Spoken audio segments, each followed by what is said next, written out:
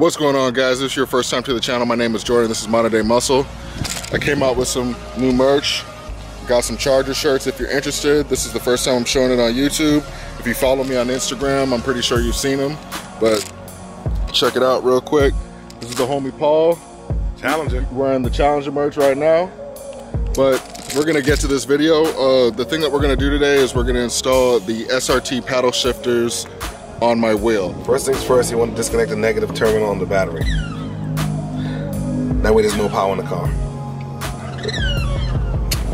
That bird. You hear that bird? Yeah. Shit. While Paul is disconnecting the battery, figure I'll show you guys the SRT shifters. Shout out to my friend Danny. He was able to hook me up with them. I did not buy these on eBay. I was able to get a hookup from my friend, so don't get confused. These are how the old shifters look. See how short they are? So if I were to put the new shifter up, look how much higher it sits. It's gonna look good. This is the negative terminal here. All right. See, I have it down to the side just to make sure there's no power in the vehicle, because we're gonna mess with the airbag at this point. So you want to shorten nothing out. You want to make sure everything is perfectly fine once it's done. What you want to do, you want to feel for a spring inside this tiny hole in the airbag. This tiny hole here, you want to feel for the spring inside there. With this is the tool we're using to get it out. And you're gonna push it in. You feel for the spring,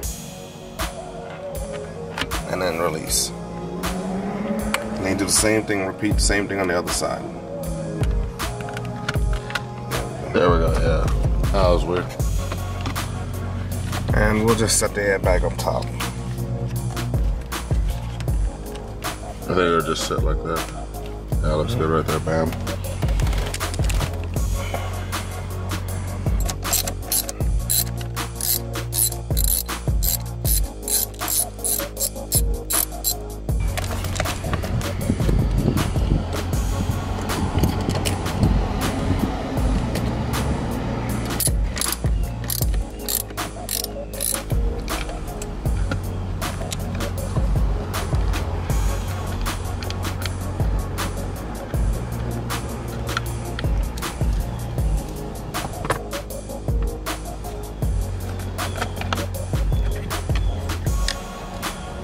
So there was a total of what, like 3 screws?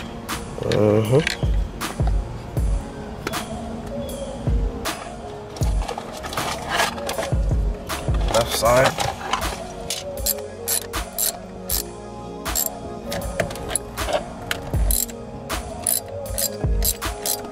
Like that, easy. So basically what happened, you might see a different background, but we had the wrong tools.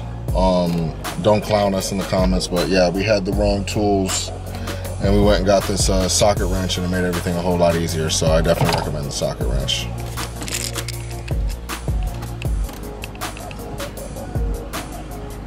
So basically what's going on here, since I didn't really do a good job of showing it on video, is Paul is routing the wire that's on the right paddle shifter through a small little hole that's already made in the wheel. And there's basically a plug that's behind the airbag that you need to connect so that the shifter can actually work. This was done on the left-hand side as well, the same exact method. After you get done plugging it up, you basically route the wire behind, looks like there's like a channel to where the wire can fall in line so it's not in the way. And then you screw it back up. It takes 3 screws to screw it back up, and then it should work just fine. Here's the final product, guys.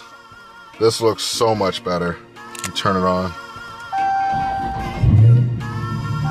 Oh, just so you guys know, we had to take the taser out because it was throwing off the radio. It was reading as Chrysler, and that wasn't good. My backup camera wasn't working, everything, once we put the radio back on. So we had to take the taser off and then unhook the battery and then put the battery back on, and it fixed itself. So now I just basically have to reset all my taser settings, which I did another video on that. That's super easy. I'll do it like in 5 minutes. But yeah, the look on these, let me focus for you guys. The look on these look great. These look amazing. And just to prove that they work, if I hit the the upshift. See, there we go. Works.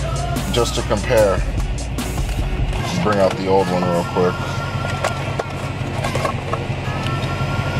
Which one is this one? This is the downshift paddle. Here it is right here. Oops. This is the downshift paddle right here.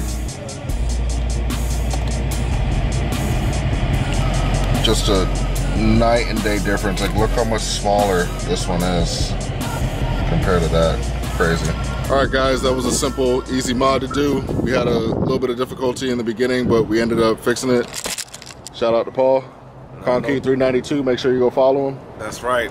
Hit me up on Instagram. Instagram, Concrete392. Yeah. But with that being said, my name is Jordan. This is Modern Day Muscle, and I'll catch you on the next video.